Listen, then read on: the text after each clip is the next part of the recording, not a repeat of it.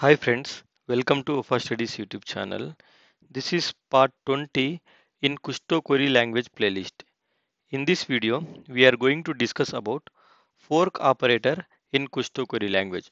So before watching this video, as a prerequisite, please consider watching videos from Azure Data Explorer playlist, at least 3-4 videos, and also watch the previous videos of Kusto playlist so that you will understand more about this video as well. So as I said, this video is to discuss about fork operator. Let's try to understand how it works with an example. So this fork operator actually runs multiple consumer operators in parallel. That means in a simple words, if you have multiple subqueries and you want to run all of them in parallel and get the result of all that subqueries in parallel, then you can go for fork operator. If this is not making sense, let me explain you with an example so that you will get most sense of it. Let me go to browser.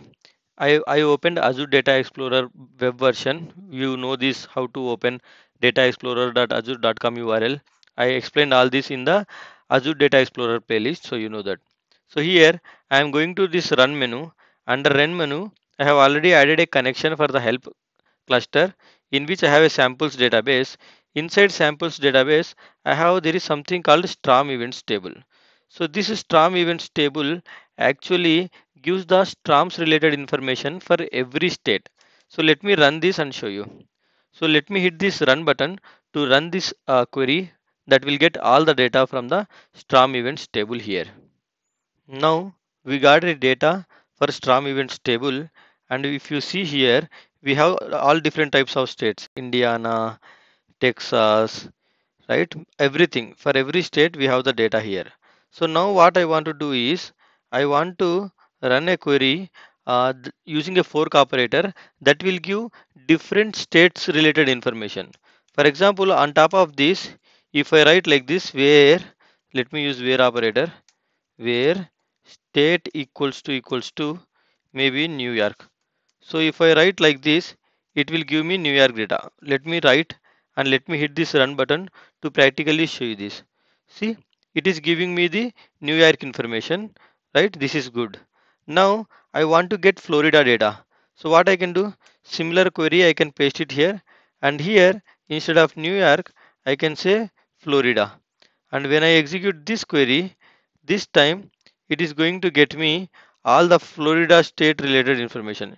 You can see the results here, right? It is getting all the Florida state related information. Now these two are separate queries, and the results, when you run the query separately results will come. The results will come under this table 1 tab, right? So what if I want to get these both results in a single query and get both the results at a time? So how I can do it is, here after the strum events, let me use like this. Use fork operator here, and then after fork operator, here you can mention that subquery. Like my subquery is where state equals to New York. So let me paste this here, and then let me try to write another subquery.